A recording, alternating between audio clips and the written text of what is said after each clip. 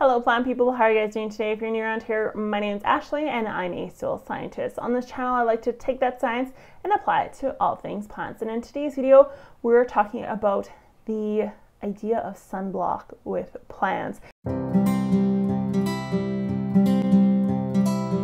So this came up when I was talking to my friend Bobby from the Mighty Mustache channel. If you guys didn't watch our video where we did the pepper plants together, then be sure to check that out. Anyways, he had a pepper plant that had a sunburn and he was like, well, how did my one plant sunburn but none of my other plants did? And I started thinking about sunblock with plants, which is an actual thing that some plants have. So some plants are better with sun than others. Example being succulents, obviously much better with higher levels of sun, but even within certain pepper plants or tomato plants, you have certain varieties that do better with sun than others. So I started thinking about it, and then I started looking at my plants in my vicinity and thinking, you know what, it would just be awesome to talk about the different forms of sunblock that plants have and just kind of all that fun stuff. So this is more common in houseplants. So I'll be using a rubber tree as an example and then a succulent as an example for this. However, it would be seen on some garden plants as well.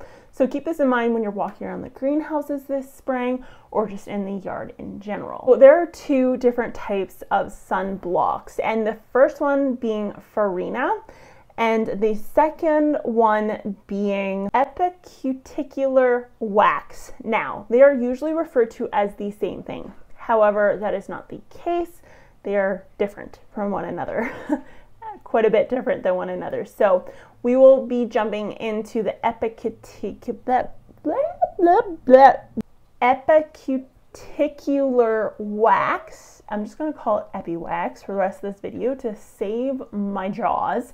But epic wax on the outside of plants is probably the more common of the two. So this epic wax that we've seen is very commonly seen on the outside of fruits, for example, and vegetables. So when I think of this, I think of zucchinis, cucumbers, apples, and they have that white dusty coating type film on them.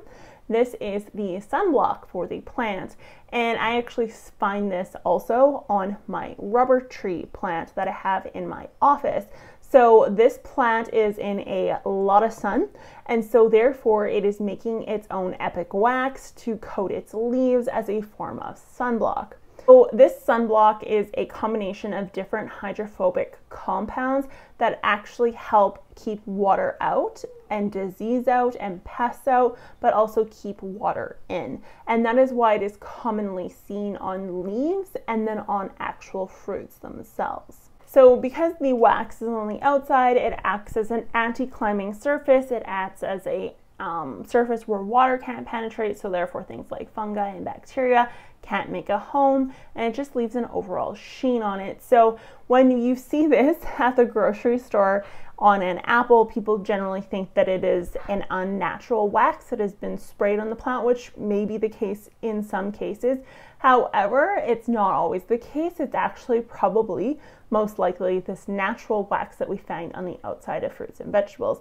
Now, it can be rubbed off, but if we rub that wax off, it generally takes a long time, or it just may not at all come back. So if you are in an area where your plant is in very, very high sun, or your fruits and vegetables are in high sun, and you see this white bluish film all over your produce or whatever the case is, don't panic. It's not a fungi, it's not a mold, it's not a mildew.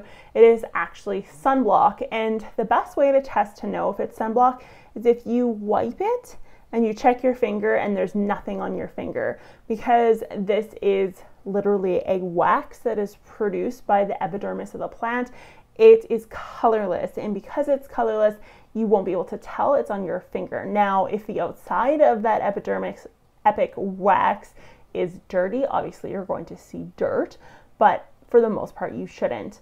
With that being said, if you live in Canada, and this may be just my own mind that thinks this, and you don't say you live in Canada and you don't have grow lights on your plant, or you're going through a winter that is very cloudy and not very nice out, or you have the ability to move your plant around, you maybe want to move the plant into a shadier spot, it is arguably, my point of view, in your best interest to wipe that wax off, especially if it's an indoor plant, because it does act as an ultraviolet barrier and it doesn't allow the UV light to penetrate to the leaf as intensely as it normally would. So don't hesitate from giving it a wipe off when you see it piling up. I personally do that with my rubber tree plant, especially in the winter, because he's not being grown under grow lights or anything. He's just in a very natural area. So the more common of the two, or the one that you always hear about on the internet, is Farina. So Farina is something that is actually emitted through glandular structures on the plant, generally through microscopic hair-like looking follicles, and it is a crystal that is laid on the top of the leaf. Now, this stuff is exclusively found on succulents for the most part. Not all succulents have this, but quite a few succulents have this. So this is not repairable. If you wipe this stuff off, it may not come back. If it does come back, it's going to take a load of time to get there. And because we want our succulents under high intense light at all times, it is not in our best interest to remove it unless, again, it's winter time. And this is just me. This is my crazy kicking in. I wipe mine off. I haven't this spring because it's springtime, so I'm leaving it. But generally in the wintertime, I wipe it off. Again, I'm not growing under grow lights with these, full disclosure. But anyways, if you wipe it off, it's probably not going to come back, unfortunately. However, it serves the exact same purpose. So it is hydrophobic. It repels water. It's what causes the bubbles or the water droplets to accumulate on the top of a succulent, but it also keeps water in. It repels insects, it repels disease, and everything else in between. But it's also very pretty, and it's what gives all the succulents that nice little muted look. Just fun fact, however, not all succulents have it. A huge majority of them do. This is not the hairy stuff though. It's not the fuzz you find on them. That's a totally different ball of wax. Pun intended, kind of. I hope you guys found this video interesting. If you did, let me know in the comments down below. Let me know if you've noticed this stuff before and if you immediately freaked out thinking that it was some sort of mold or mildew. I want to thank you guys so much for watching. Be sure to follow me on Instagram or check out the blog for more free printable stuff. I will talk to you guys next time.